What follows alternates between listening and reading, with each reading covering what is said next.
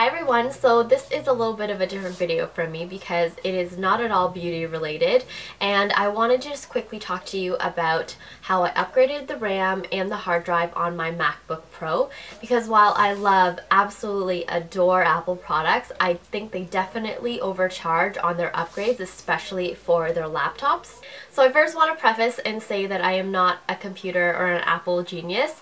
Everything that I'm going to mention in this video I either learned from experience or through my own research, like Googling things. And I also have a bunch of links in the bottom bar below that I found really helpful. So if you want, you can go check those out. So there's two things that you can upgrade to boost the performance of your MacBook Pro, and both of those two parts are user serviceable parts, which means that if you change them, it doesn't void your warranties. So the two parts I've already mentioned earlier, which is one, the RAM, and two, the hard drive. So for the standard base model of the most recent MacBook Pros, this is just the 13-inch, like I said, and it's the i5 version. So the base model in this particular MacBook Pro, it costs I think $12.29, and all it comes with is 4 GB of RAM and 500 GB of hard drive, which is pretty substantial because my 2009 version that I upgraded from, I think it only had 320 GB and it only had I think 2 GB of RAM. So it is quite a bit of an upgrade just talking in terms of base models. So what I wanted to do was I obviously wanted to upgrade the RAM, and I also wanted to upgrade to an SSD because SSDs are the new thing. There's pros and cons for it, but it just runs really nice and smooth on the MacBook, and I had to have it. So if you were to configure your MacBook on Apple's website with 8 GB of RAM and a 512 GB SSD, it would probably cost you roughly an extra $1,100 plus HST if you have HST in your province if you're in Canada. But if you were to configure that yourself and buy the products through a third party like Tiger Direct or Canada Computers or another company like that, you could potentially save so much money, because what I did was I purchased the 8 GB of RAM, which was I believe $49.99, and I also purchased a 512 GB SSD, which was only $379.99. So altogether it cost under $500 including HST, which saved me roughly like $600. And honestly, it is so easy to do, and I will be showing you a demo later in this video, and if I can do it, anyone can do it. The only thing you really need to keep in mind if you're going to go down this route is to make sure you know the specs of your laptop, and also whatever you take out, make sure it's the same quality that you're putting back in. For example, the RAM, for the mid-2012 version of the MacBook Pro, it takes a 16 megahertz RAM. So you obviously don't want to be putting something in lower than that or something higher, because it just might not work as well with the laptop. I do have a link in the bottom bar below that will help you choose which type of RAM to put back into your MacBook Pro, so go check that out if you are interested. I also wanted to quickly mention how I loaded the operating system onto the solid state drive.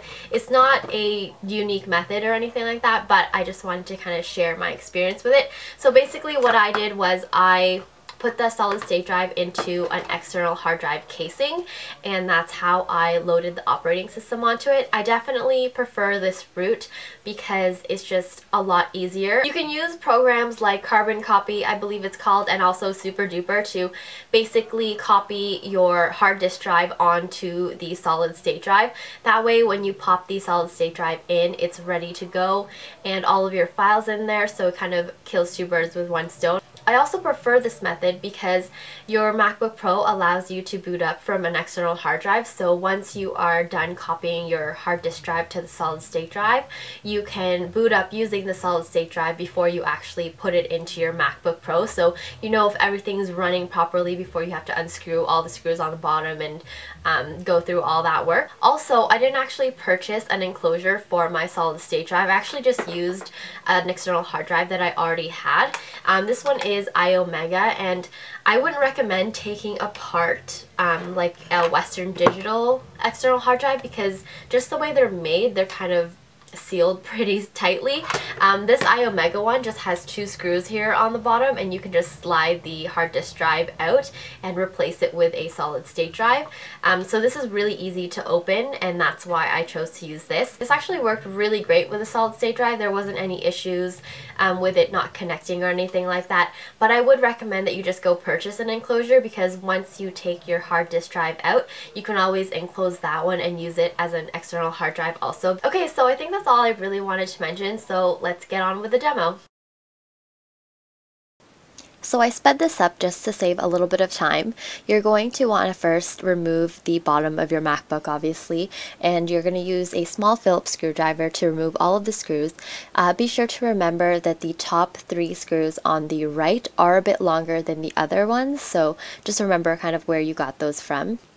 I think out of the whole entire process, this was the most difficult for me because some of the screws were in there really tight, so it took a little bit of time to get them out. You're going to peel off the lid and begin to take out the RAM. You just kind of press gently on the 2 clips on the side. They're pretty flexible and you can't really do that wrong. The RAM will only fit into the slots a certain way, so you don't have to really worry about putting it in the wrong way because it only will go in a certain way. Moving on to the hard drive, we're going to remove the bracket holding the hard drive in with the same Phillips screwdriver that we were using earlier, and then we're just going to gently pull up the hard drive and remove the power/SATA connector. Now there are 4 screws on each corner of the hard drive. We're going to remove those and put them onto the new SSD because that will just help it mount into place when we slide it back into its spot in the laptop.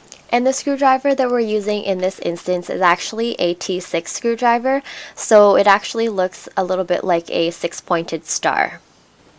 Once the screws are in place, we're just going to put the SATA/power connector back into the SSD and then replace the bracket that we had previously removed.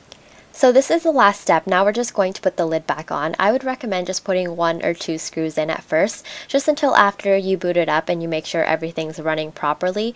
And then once everything is, you can just put the rest of the screws back in. It's much easier this way, just in case there is a problem. Okay, so here's the boot times. This is where the SSD really shines.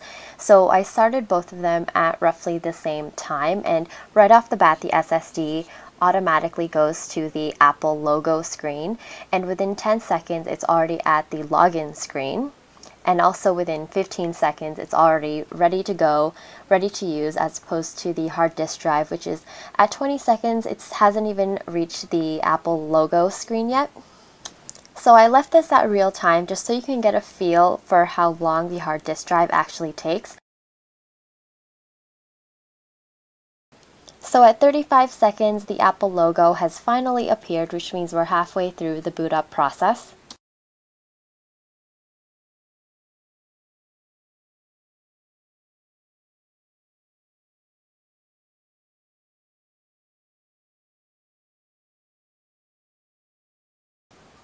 So we're almost reaching a minute, and we're just now getting to the login screen. So I'm going to type in my password, and at 1 minute and 7 seconds, it is finally ready to go.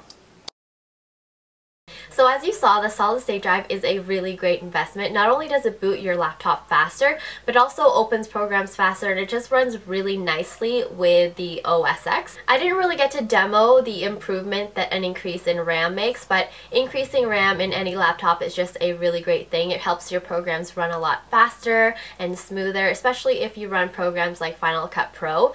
Increasing the RAM will definitely help with any kind of project that you're working on. So to recap, if you want to save a little bit of money and you don't mind spending an extra 20 minutes to set up your laptop, I would highly recommend going this route because, like I said, user serviceable parts, so you won't void your warranty, and you'll save tons of money because Apple upgrades are really overpriced. So I hope you found this video helpful. Let me know if you have any questions or anything like that in the bottom bar below, and I will see you guys next time. Bye!